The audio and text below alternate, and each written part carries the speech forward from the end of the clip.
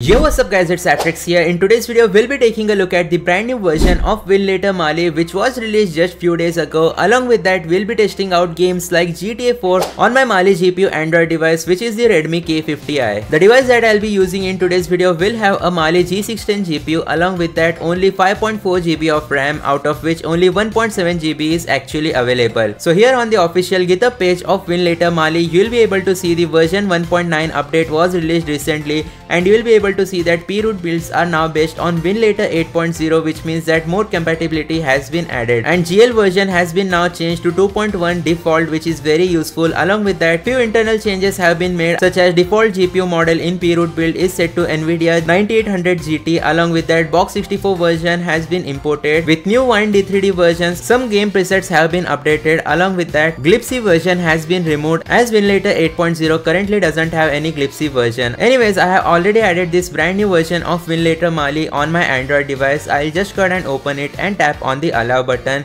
Wait for the system files to be configured. After that, we'll tap on the container settings and go to the box 64 version, choose the latest 0.3.0 as it is from the official Winlator 8.0. Along with that, we'll set the performance preset in terms of box 64 preset. Afterwards, we'll just go ahead and create our new container. Screen size, make sure to set it to 800 by 600. Afterwards, the graphics driver will be auto selected, and in terms of OpenGL version, it will be 2.1 as default, and make sure to keep it at this setting so your games work properly. In terms of DX wrapper, it will be Wine D3D, which is auto selected, and in terms of audio driver, we'll go with Pulse Audio. Once that has been done, make sure to set the video memory size as 2 GB, not 4 GB. GPU name, you can set it as default Nvidia GeForce 9800 GT, but in today's video I'll go with Intel UHD graphics 620. Once that has been done, we'll go to the advanced setting, and here make sure to set the Windows version as Windows 7 strictly. Make sure to enable all the processor affinities, and afterwards startup selection set it to aggressive.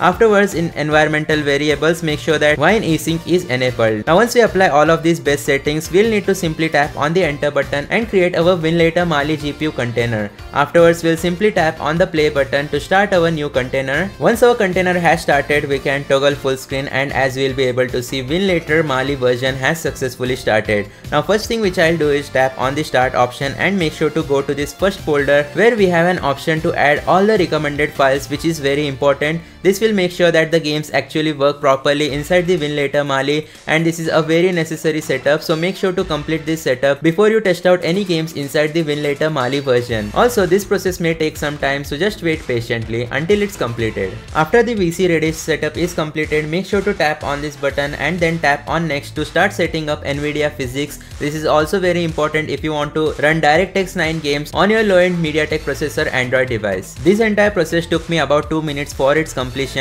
Once the process has been completed, tap on the OK button. Afterwards, we'll go to the start section and make sure to go to 3D test. Afterwards, tap on GPU test to see if 3D stuff are being rendered properly in Winlator Mali. Here you can simply choose the test of your choice. So let's just go ahead and choose a simple test such as plot 3D. Afterwards, tap on run benchmark. Now this is very important step, as we will be able to see our benchmark is loading, and at the top left corner we get an FPS bar. So here we go. As you guys can see, 3D stuff is actually being rendered in Winlator Mali, which means that this emulator is working properly and is rendering graphics without any issues. This is a very important test. Make sure that your graphics are being rendered before you test out any other games in Winlator Mali. Now once that has been done, let's move on towards testing GTA 4 inside the Winlator Mali emulator. I'll just go ahead and double tap on the game and wait until it has started. And in Task Manager, you will be able to see that our game is successfully starting. Till then, we'll just go ahead and open input controls and use virtual gamepad as input controls. And finally, as you guys will be able to see,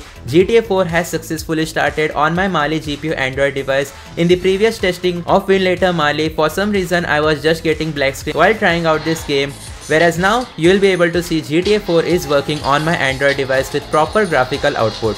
Now I'll be posting a dedicated gameplay test video testing out this game on this Mali GPU Android device pretty soon, so be sure to hit that like button, subscribe, turn on all notification. Like if you just go ahead and open Task Manager, you will be able to see about 70% of the CPU is being used and about 77% of the memory is used, and it's not really consuming that much memory, which means that there are good chances that this game should be playable on your low-end Android device. And here we go guys, starting a new game. So here's the moment of truth. Will the game work on my low-end Android device or not? and if it will work. I think I forgot to enable this show FPS option. I'll just go ahead and skip the cutscene by pressing the A button. And as you guys can see, the game has actually started, but for some reason I am seeing an black screen. Now this can be fixed, as I mentioned before, if you change the back buffer mode, but you will be able to notice that the game is actually working. Though don't worry guys, I'll be uploading a dedicated gameplay test of me playing this game on this Android device pretty soon. So hit that like button, subscribe, turn on all notification. I'll see you guys next time. Thanks for watching. Peace out.